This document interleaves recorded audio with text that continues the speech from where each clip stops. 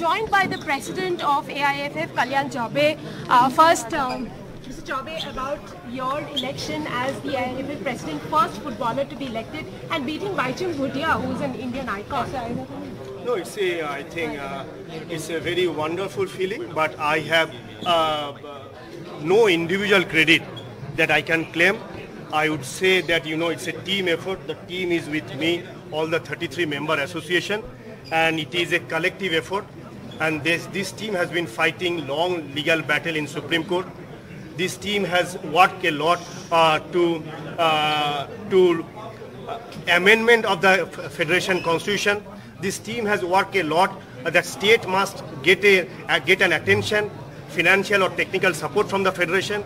So when this team has been fighting last 19 months or so, I am lucky to have this team together, and we are lucky to take this Indian football forward. You're a former footballer. How will you involve a former footballer like Baichung, who's been, saying that your vision of having 10,000 square feet offices of AIFF is should not be AIFF's priority right now, but, giving a lot of attention to grassroots football?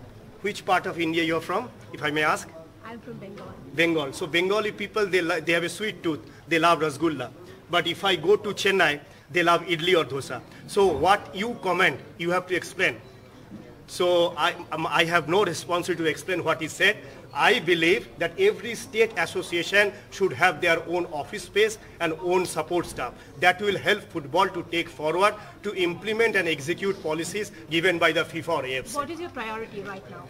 My priority is to take Indian football ahead as much as forward possible, given the challenges, and we'll take it forward. We'll not speak that I will bring moon to you, but definitely we'll try and reach to moon.